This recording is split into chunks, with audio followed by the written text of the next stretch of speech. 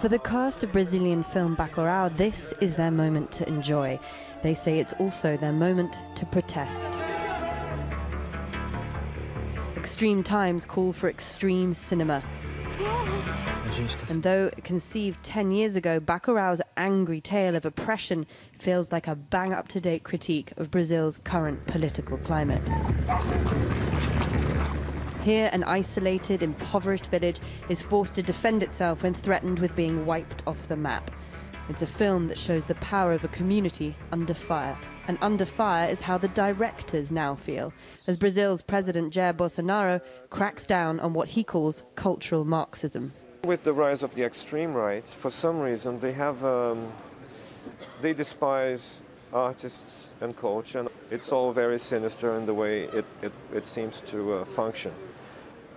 So right now they have slashed all federal funding for culture, basically, and of course cinema and film.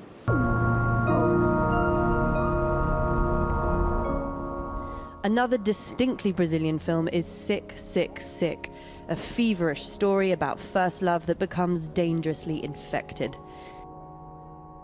It's a poetic first film from director Alice Furtado, who shows Brazil's youth liberal and free. In some way reflects the kind of nightmarish, sick state of Brazilian society, you know? And I think that the ending of the film is like trying to get the intensity back, trying to get the